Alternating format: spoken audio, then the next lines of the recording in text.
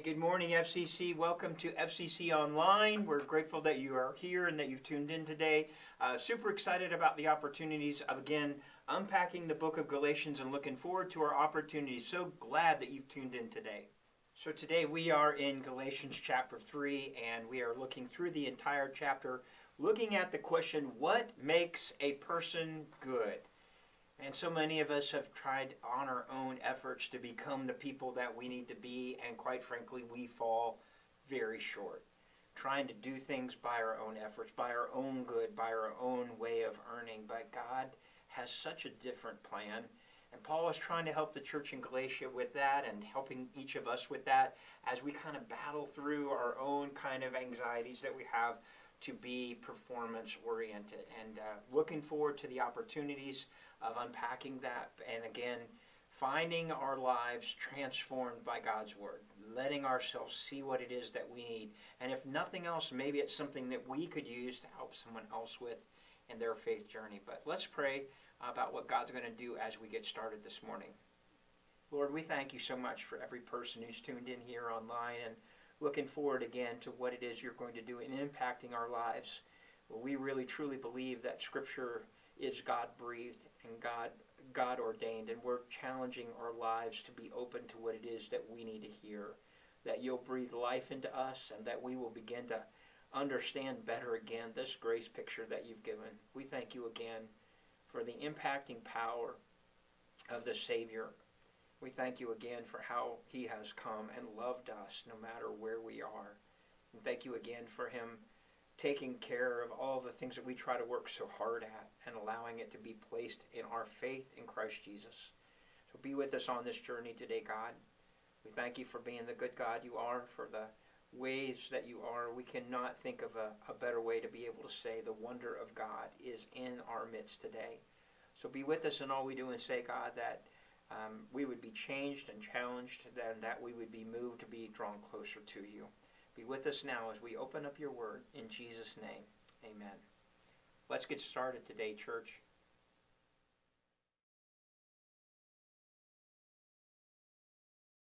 So this morning as we open up God's word and look at Galatians Explained, we're looking at what makes a person good today in Galatians chapter 3. I start with this story.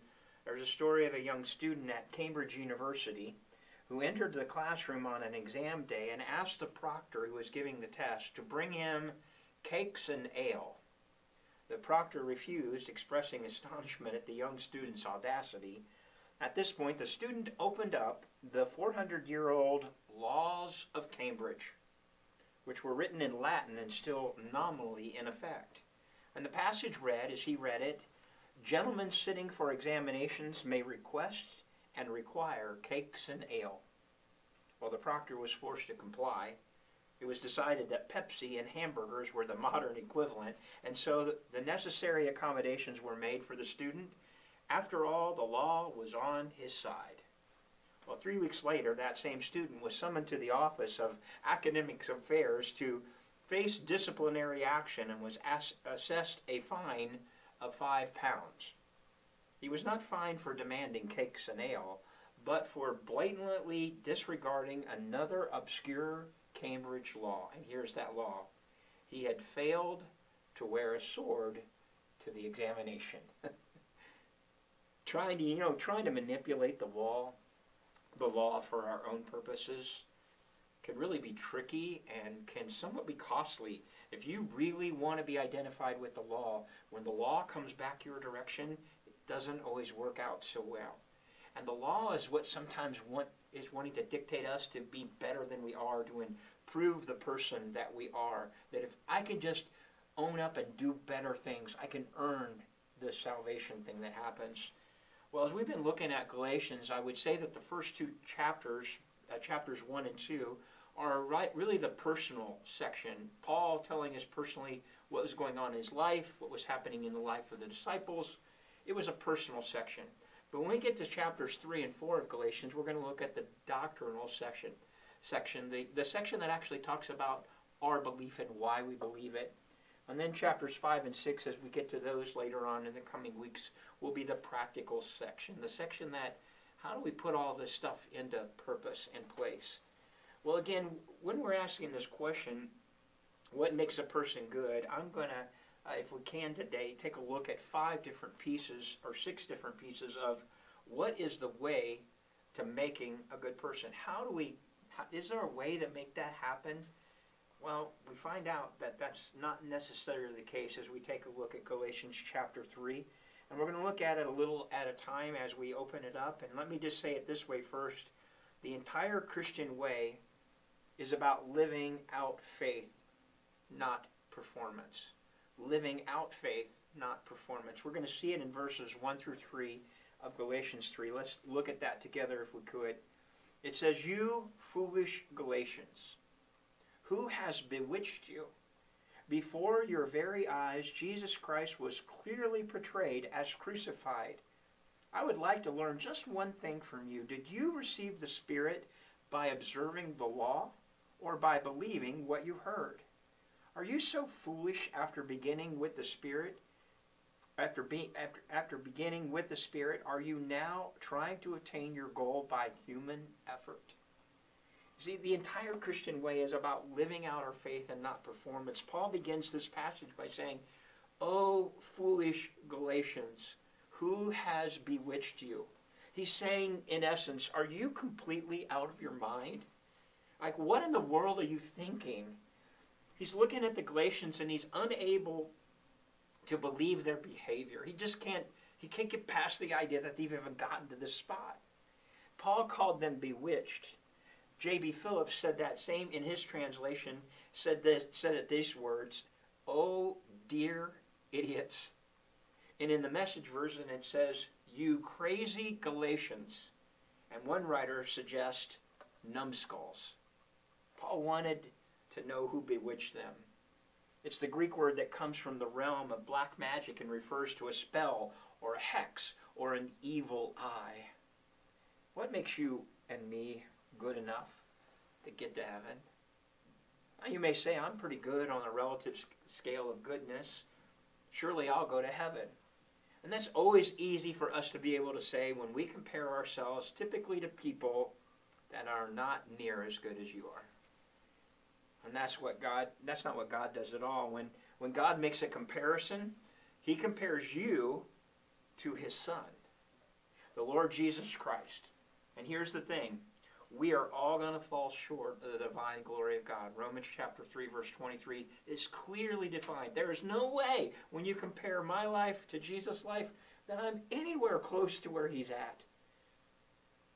Actually, the idea here is that none of us are perfect, and how could any of us be saved? Well, it says in the text that we were made right. You and I are made right. And we were made right, as he said, before their very eyes. Before their very eyes. Now, Paul is saying that before their very eyes, they literally saw Jesus hung on the cross for their redemption some 17 or 18 years earlier. That's not possible, right? Were they actually there? No. Actually watching the death of Jesus on the cross might mean nothing. But hundreds, if not thousands, saw Jesus dying on the cross, and most of them only mocked Him. And then we have this phrase, publicly portrayed, publicly seen, publicly crucified. It's an interesting Greek word which demonstrates how they had been given the truth of Christ so convincingly that in their mind's eye they saw it for what it was, the absolute truth. In fact, the word used for betrayed or publicly betrayed is the Greek word prographo. And the suffix is grapho. It's where we get our English word graphic, something that can be seen clearly.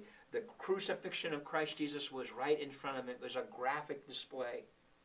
And just so we're clear, the law knows, it does nothing but show you and me that you and I need a Savior. When we put the law right next to our lives, all it does is say, how in the world could I ever make it without a Savior? The word promised is used 8 times in today's scripture verse. And these uses of promise refer to God's promise to Abraham that in him all of the nations of the earth would be blessed. The promise involved being justified by faith, having all of the blessings of salvation. The promise of Abraham came hundreds of years before the law was given. The Judaizers were teaching that giving that giving of the law changed that original covenant promise. But Paul argues that it didn't. And the law needs to help us to see that we need a Savior in our lives, that you and I cannot do it without him. D.L. Moody used to say it this way. He was glad that we are not saved by our good works, because he didn't want to sit in heaven listening to people brag about how they got there. I couldn't agree more. You know, we need to run and find ourselves right to the cross, clinging to the cross, because that's the only way we're going to be able to get to heaven. You and I are saved by grace through faith, not by works, so that no one can boast. And to think otherwise means we're going to be hoodwinked. We're going to be befuddled. We're going to be bewitched. And let's not be the foolish, bewitched like Galatians. Let's not be led astray thinking that we can save ourselves for good works. Salvation is a gift, folks, and you have to receive it. Well, then we come to the second point today that really kind of helps us with this whole idea of what makes a person good, the way to getting that done. It's the way it has always been. What we look at in the past has always been this way. Look at verses 6 through 9. It says, "Consider Abraham. He believed God, and it was considered to him credited as righteousness. Understand that those who believe are children of Abraham. The scripture foresaw that God would testify the Gentiles by faith and announce the gospel in advance to Abraham. All nations will be blessed through you, so that those who have faith are blessed along with Abraham, the man of faith." I want you to know it's always been that way, because it's been that way since Abraham. Paul writes, just as Abraham believed God, it was counted to him as righteousness. And when we look at Abraham's life, what should we learn? That you could focus on Abraham as an example of good works. He picked up and he moved when God told him to. He was ready to give up his son when God asked him to. Was Abraham saved because of his good stuff that he did? Is it that lesson that you're supposed to take away from his life? No. Paul says Paul was saved exactly the same way that Abraham was saved. He was saved by grace through faith, and through faith he was counted righteous before God. And so I would just challenge you folks to be like those of faith. Whenever you read about people in the Word of God, would you not see them as anything except people who lived by faith? Abraham was not saved by his good works. He was saved by the grace that he trusted in God, and his faith was counted to him as righteousness. Paul is saying that Abraham was saved exactly the same way we were, by God's grace, not by his own righteousness. And God has operated this way. And there are only two ways to get to God. There is only one way. There are not two ways to get to God. There's only one way. And it's through faith, not through good works.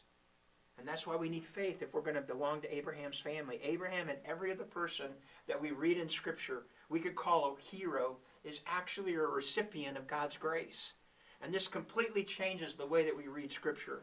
Instead of seeing biblical people who are good enough, you should begin to see them as people who weren't good enough, who trusted God.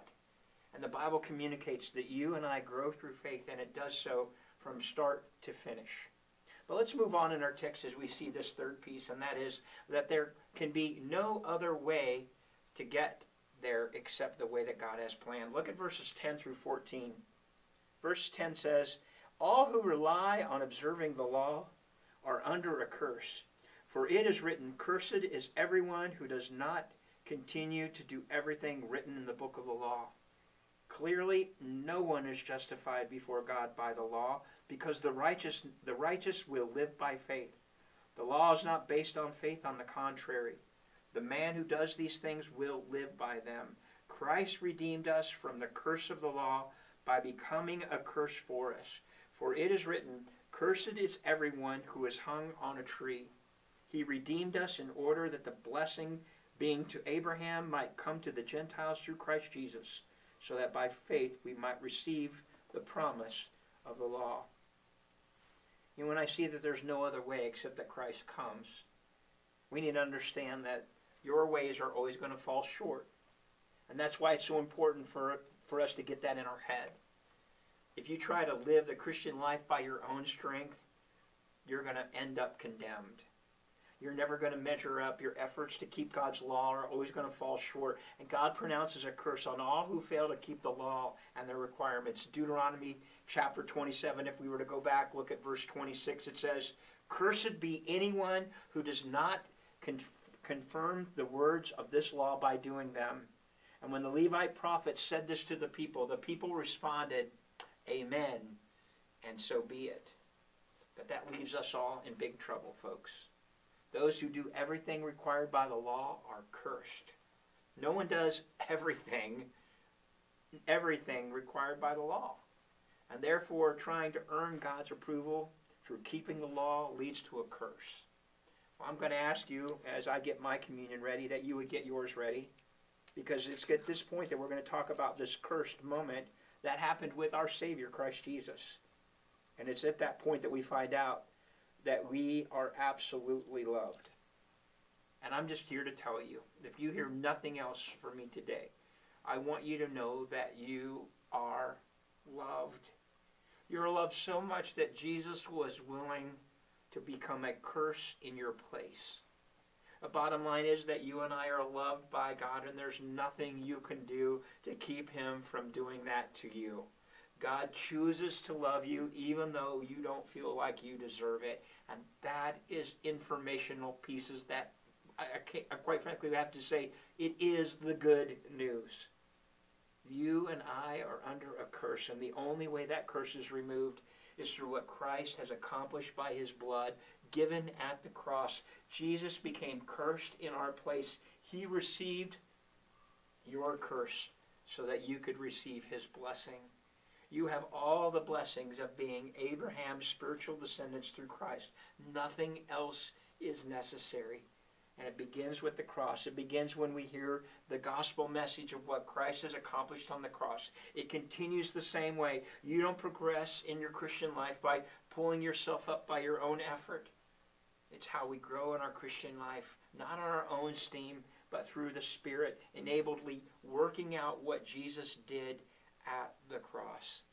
I don't know about you, but as we take our communion today, I'm so grateful that you and I are not the ones that are cursed because of what it is we've done. He became cursed for us. Let's take a few moments and just remember the incredible thankfulness we should have in our hearts, knowing that we are not a cursed people. Now, Lord, I thank you so much for the moment when we get to raise bread to our mouth and remind ourselves again about an incredible love of a Savior who'd be willing to take a curse, not just my curse, not just what belongs to me, but you are willing to take the curse for all of us. And all of the curses are upon you. It's why God had to turn his back for a moment in darkness. He could not look upon his Son. And Lord, we come thanking you again for this extended piece of grace that's handed to us. As we drink from the cup and we remember again and thankful again about your shed blood, which has just stained us from top to bottom. We are covered by that blood. Thank you again for redeeming us in the way that you did. Help us now to remember in Jesus' name. Amen. Now, family, would you take this bread and remember again the body of our Savior as we eat and take it together? And then would you remember again his blood that was shed on our behalf to give us life everlasting?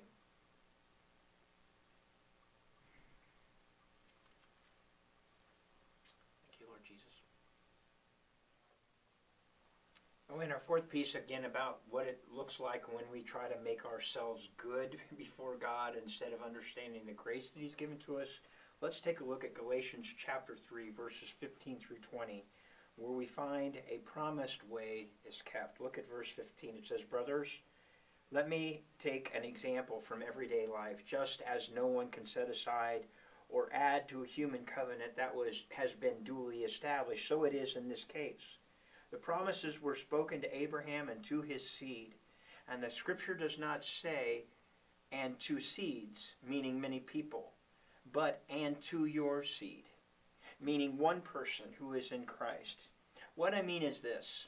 The law introduced 430 years later does not set aside the covenant previously established by God.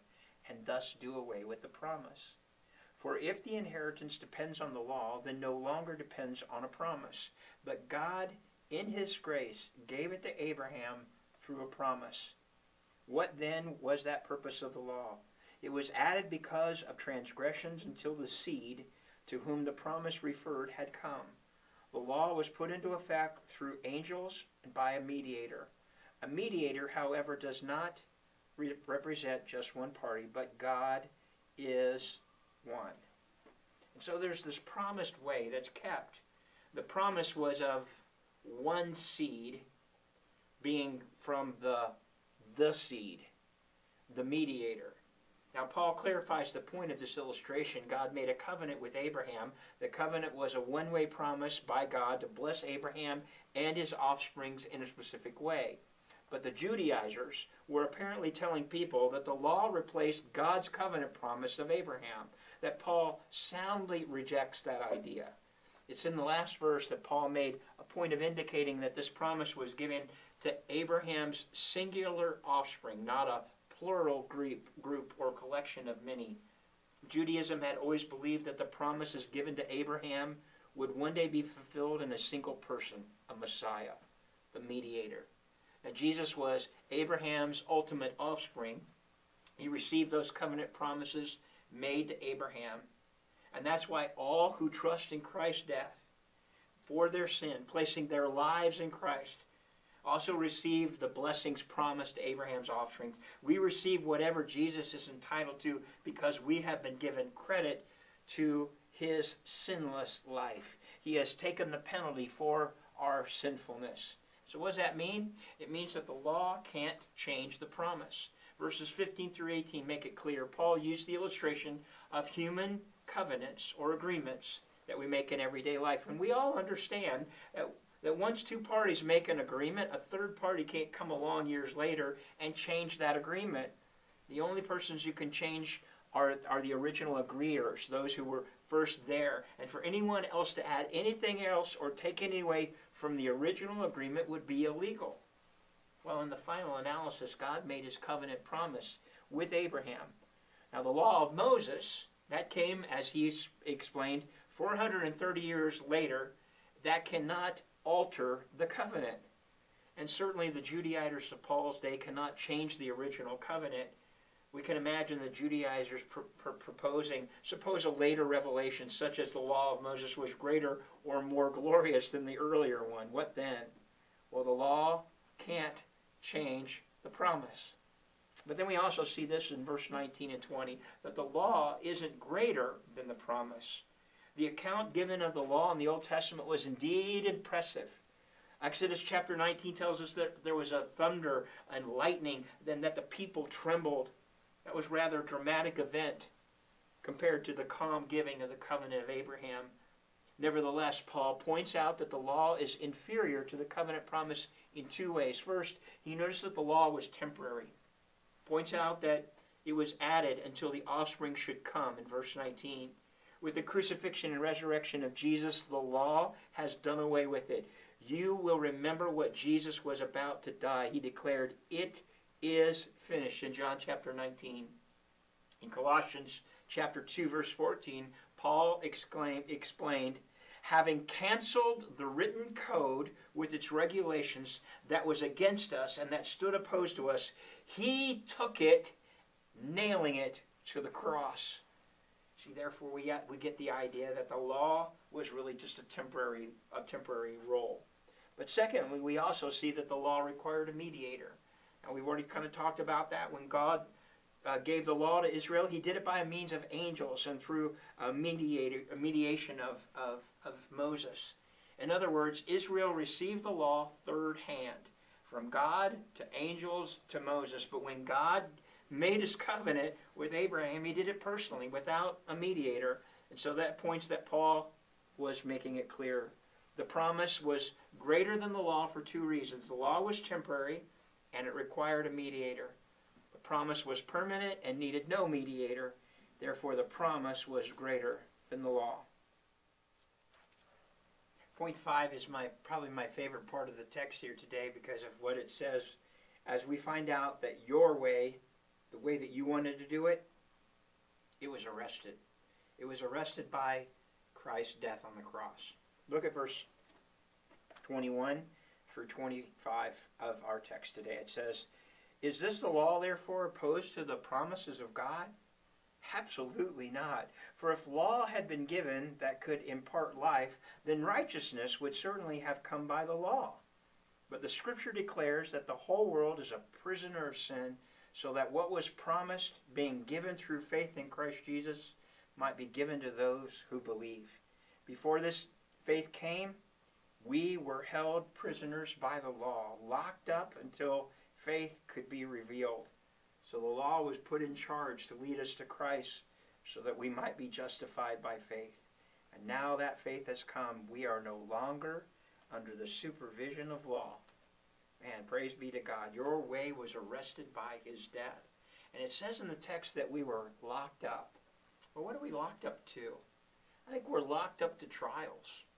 We find ourselves bound by them. 1 Peter chapter 1, verses 6 and 7 talks about this strange thing that he was concerning the fiery trials that we would have. Some of us have been locked up by our trials. And what are some of those trials? Trials of disappointment? We've certainly been experiencing that. Trials of distress, trials of rebellion, trials of overwhelming sorrow, and then trials of loneliness. But then we can go even further and say there are trials about death of the thing that we've loved, the person that we've loved, the finances that we've had that we don't have anymore, the opportunities we once had that we don't have, death to an idea, or even death to what we used to have. There's also the trials of challenges like sins and addictions and helplessness and hopelessness.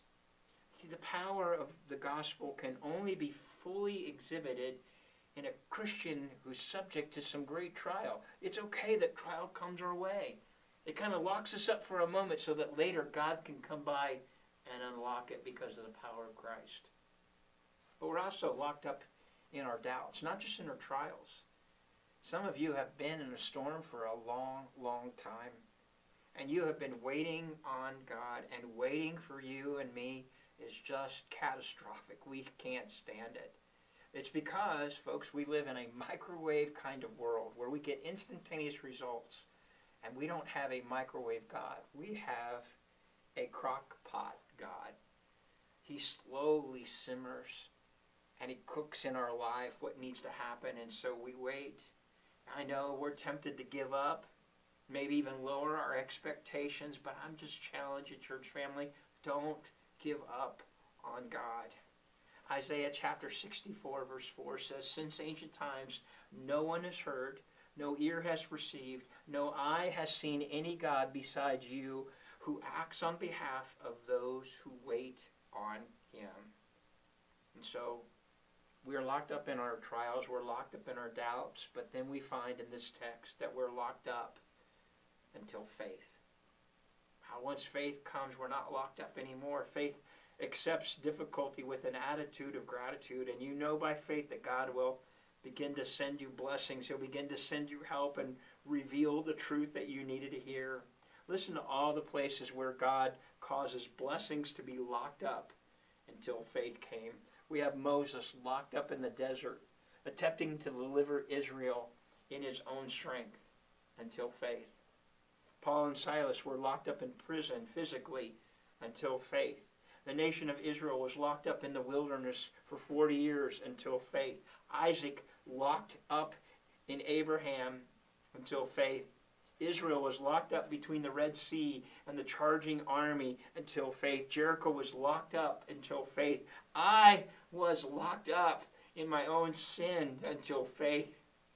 And faith honors God, and God honors faith, and faith turns a promise into prophecy. And by faith, I've been made whole. You and I can be made whole, and we can receive our breakthrough. Matthew chapter 9, verse 29 says, "According to your faith it will be done unto you." And in 1 John chapter 5, verse 4, it says, "This is the victory that overcomes the world, our trials, even our faith." But then I just have this last piece in regards to this piece that we've been locked up. But I just want you to know there is a time when you get out. It is after that faith moment that you find yourself free from the things you used to be free from, that you used to be locked up to. And it's because death was arrested. We sing that song sometimes, even in our worship service. Here's just one verse and one part of the text from that song. Released from my chains, I'm a prisoner no more. My shame was a ransom that he faithfully bore. He canceled my debt and he called me his friend when death was arrested and my life began.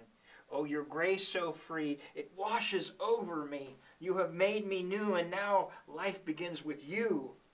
It's your endless love pouring down on us. You have made us new. Now new life begins with you. Oh, we're free, the song says. We're free, free, forever we're free. Come join the song of all the redeemed. Yes, we're free, free, forever, amen.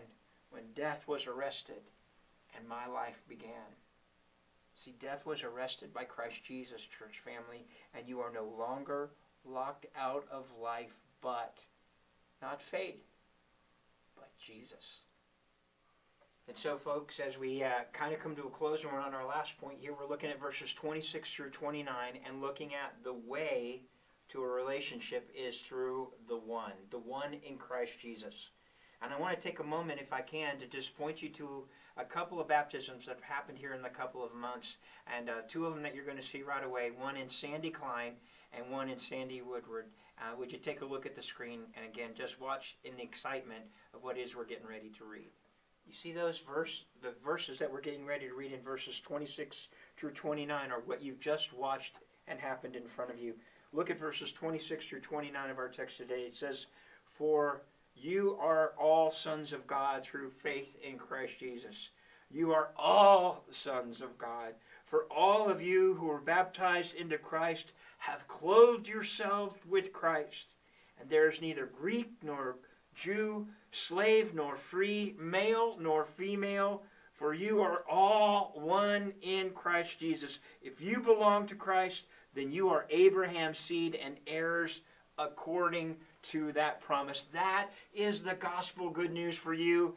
And I just want you to hear all of what you saw in these videos and these folks that were baptized. One in Sandy Klein. Sandy Klein is in hospice care right now. And in that spot said, I still want to be baptized. And as we took her to the baptistry, it was like the sensation of us breaking through the roof and lowering her in front of Jesus.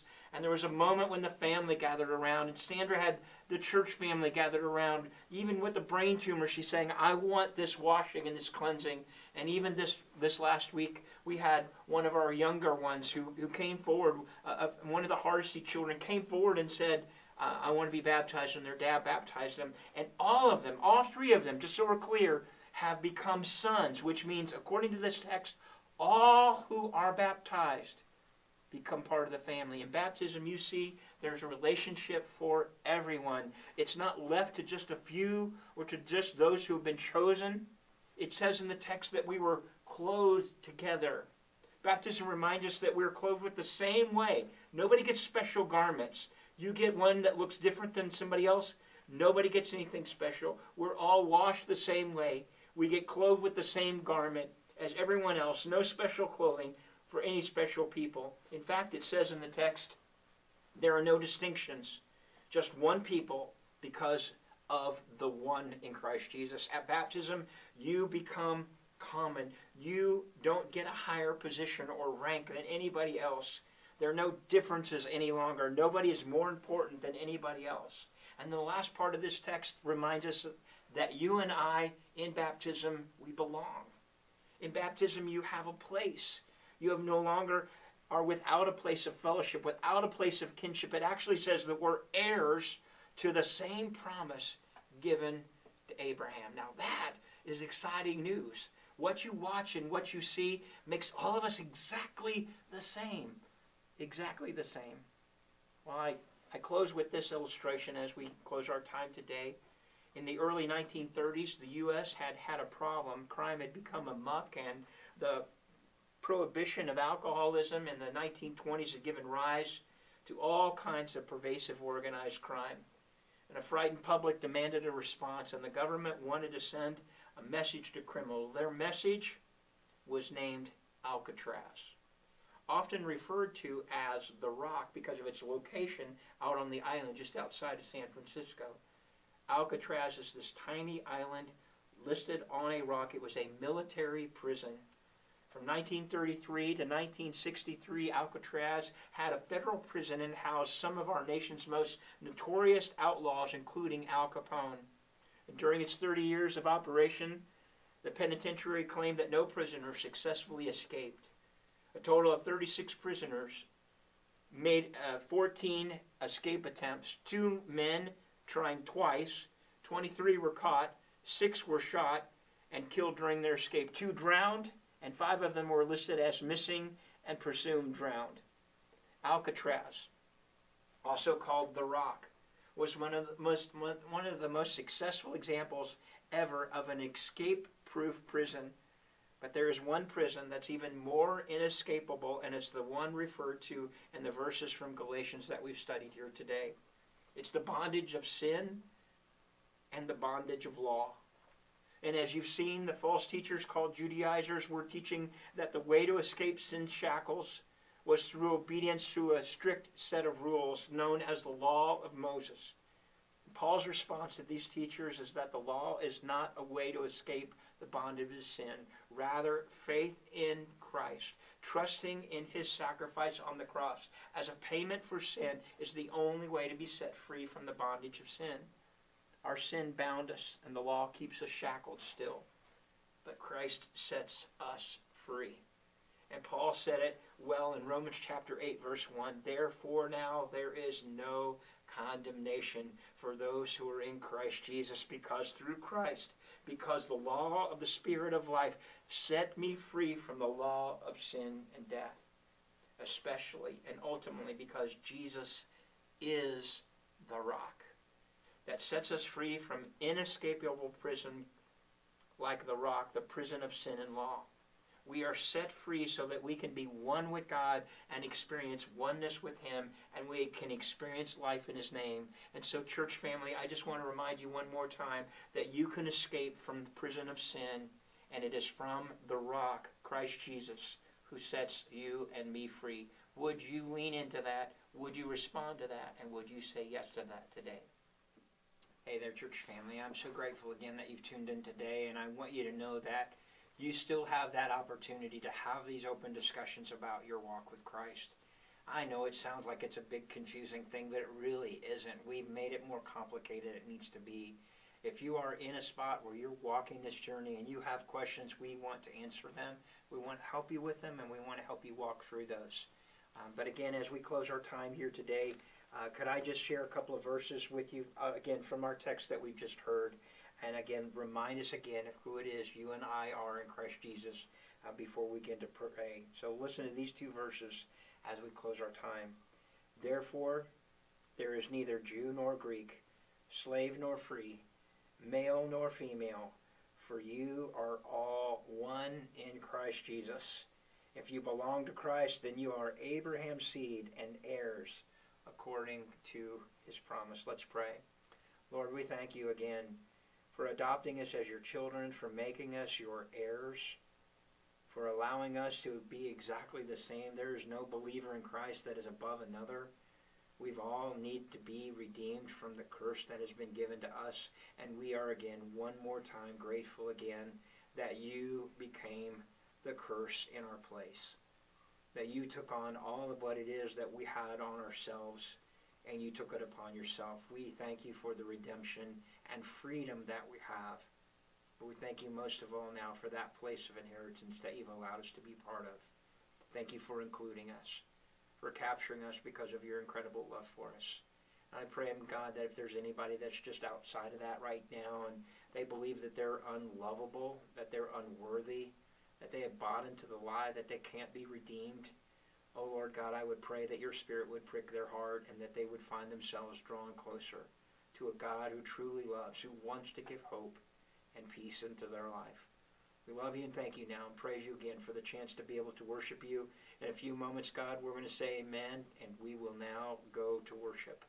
So I pray, God, that our lives will be reflective of what it is we're supposed to do and how much we want to honor you. Be with us now on this journey. In the name of Jesus I pray. Amen. God bless you, church. Have a great week.